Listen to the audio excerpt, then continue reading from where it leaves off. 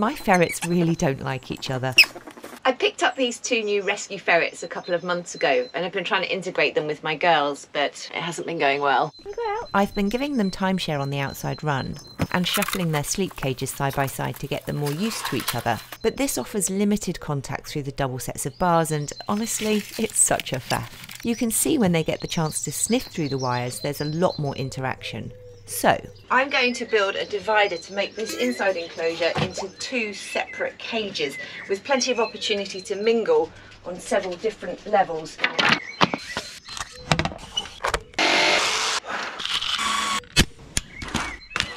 Once the dividers were in place, I added shelving, lots of enrichment, and then ferrets. 1 week later, and you can see they're already getting much more relaxed around each other, and even shared some kisses through the wire. Although that could also have been Luffy licking Scruffle's breakfast off her chin, because